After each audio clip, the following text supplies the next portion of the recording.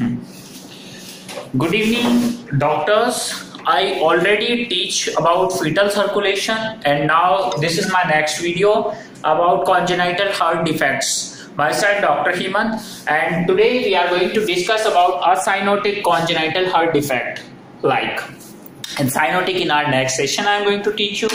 So see, VSD is ventricular septal defect, ASD is atrial septal defect, and PDA is patent ductus arteriosus. So what are the causes of ventricular septal defect? The ventricular septal defect causes are trisomy, like 21 trisomy, it's Down syndrome, Down D here, so Down syndrome, and 18 trisomy is Edward syndrome, and 13 trisomy is Patau syndrome. So Down, Edward, and Patau syndrome. I am going to write down DOWN Down, Edward, EDWARD, Edward. How to remember Edward? As I remember, 18, it's 18, and E start from 18. Yeah, so Edward. And 13 is Patau syndrome. These are syndrome, SYND, syndrome. Down, everybody knows, it's very simple, 21 trisomy. Okay, what else? Next, I'm going to explain you. Then fetal alcohol syndrome, FAS. This is fetal alcohol syndrome. And cry, do, chat syndrome. These are the causes of ventricular septal defect. See, it's very much easy. So, and one more, Alport syndrome. Alport syndrome also causes ventricular septal defect. Same in case of ASD. ASD, D here, D represent here Down syndrome. Down syndrome cause ASD, and fetal alcohol syndrome. Fetal alcohol syndrome also causes, and the very important syndrome is Holt-Oram syndrome, SYND syndrome. Holt-Oram syndrome causes the ASD so many repeatedly. They ask which Holt-Oram syndrome causes what congenital heart disease? It's ASD. And in case of PDA, it's ductus arteriosus open after a birth also. Initially, after a birth, this ductus arteriosus going to close down, but that's why it's open. It's known as patent ductus arteriosus, and the causes are preterm babies. This occurs, and in case of females, we see such PDA. In case of preterm and rubella, like torch infection, torch. Here rubella cause the PDA, patent ductus arteriosus. It's rubella. So causes till here it's clear for you. Now I'm going to explain you the murmurs. What kind of murmur? Ventricular septal defect. Ventricles is the lower side of a heart, atria is upper side. So here, if it's small hole, there is a defect. Hollow systolic murmur, hollow systolic, or we can say pansystolic. We are going to listen here. Ventricular left sternal lower border, lower left sternal border. We are going to listen this murmur. If the hole is larger, then we see the diastolic murmur. Okay, but in case of ASD, what kind of murmur? Atrial septal defect. Here also a systolic murmur. ASD, atria located above the heart, atrial. So where this murmur we are going to listen? On the upper left sternal border. Here it's upper left sternal border. Okay, so we can identify by stethoscope, by identifying these sounds, murmurs. And in case of PDA, it's patent ductus arteriosus. What kind of murmur? It's continuous murmur, or we can say machinery murmur. CHINER, machinery murmur.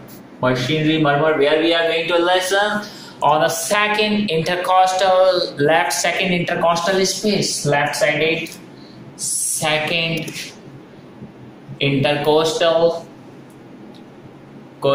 space. We are going to see this. Now different types of VSD, different type of ASD. Ventricular septal defect, it's include like pre-membranous,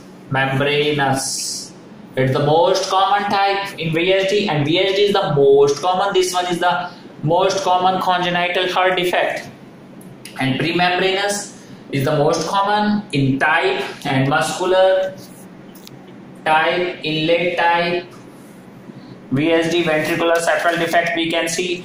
And another also there is a defect where we can see our types like cono ventricular type, okay, conoventricular type. But in case of ASD, atrial septal defect, these are two types, ostium primum. Okay, so this type we see early cases, early primary came early, and ostium secundum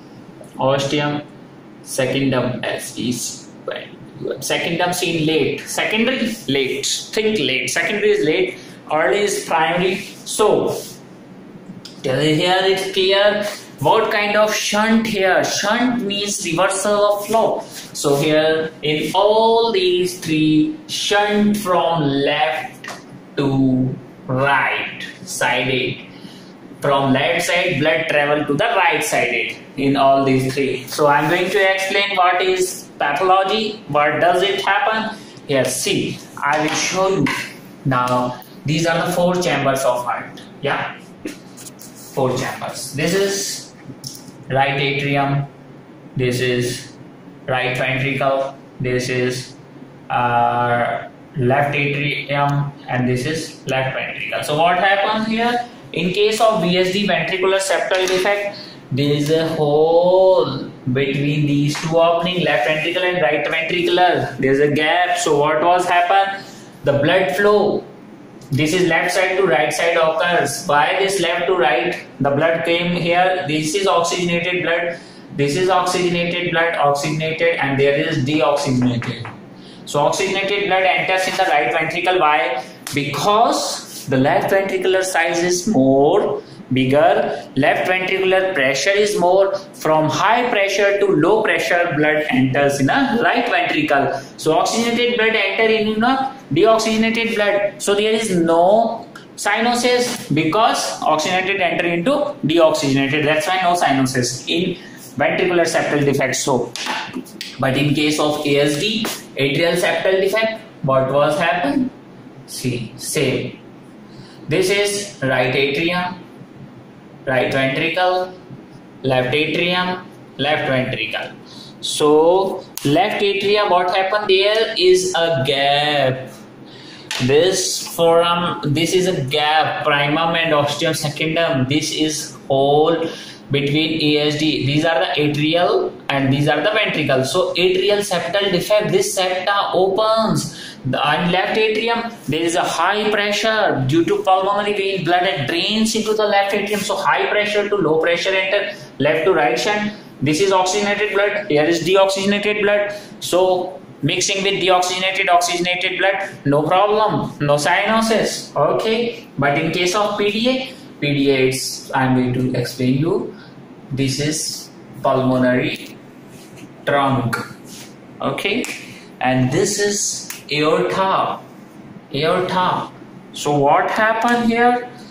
And this one is known as ductus arteriosus. When it's not closes, after birth. So aorta, high pressure, oxygenated blood, here deoxygenated blood in pulmonary artery. So high pressure in aorta, low pressure in pulmonary artery. This is aorta, this is pulmonary artery. So high pressure to low pressure blood enters with deoxygenated, no problem, no cyanosis here. Okay, so how to diagnose this disease? Very easy to diagnose. I'm going to explain together how to diagnose. We are going to diagnose all three by echo, 2D echo, echocardiography, or by stethoscope, by listening different kind of murmurs like machinery murmur in PDA, systolic murmur in ESD, and hollow systolic or pansystolic murmur in VSD. Okay, sometime patient history, complaints, family history. What are the complications here? Complication like CHF, congestive heart failure, yeah, Eschen-Menger syndrome. I'm going to explain what is it. Poor pan, walking poor. Eschen, E-I-S-E-N, Eschen-Menger syndrome. What is it? This is the situation when the shunt is reversal from left to right. Here the shunt is left to right, and here the shunt is right to left. Okay, I am going to explain what was happened here. So, what is the Eschen-Menger syndrome? This syndrome, what happens? This shunt from left sided to right sided the blood came, and what happens finally?